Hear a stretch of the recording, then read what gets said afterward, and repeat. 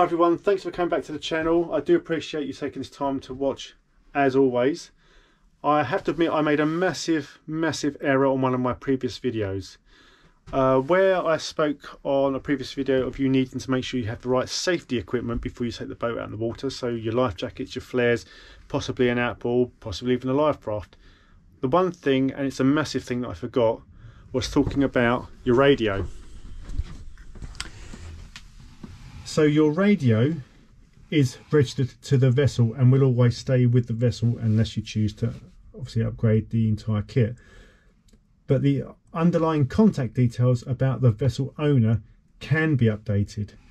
For our UK channel subscribers, you need to update this through Ofcom, and I'll put a screen print of the website.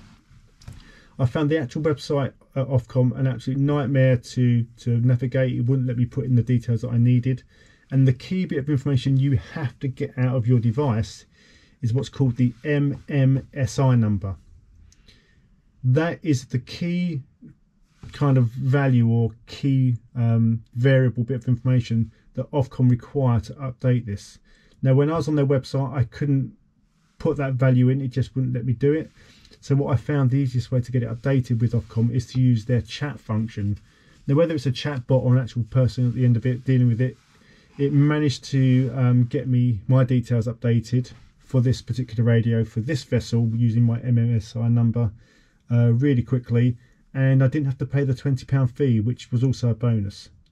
So again, just a really quick video today, just because I realised overnight, over the last few days, that I forgot to tell you about that. So I want to make sure you're aware of that before you take your boat out in the water. There will be more videos coming in the coming days. I've got a big job to do on the roof outside, and I've also got to put on my anti-foul. So thank you very much for watching. I hope you find it useful. Please like the video if you do like the content, and consider subscribing to the channel. Thank you very much, and see you next time.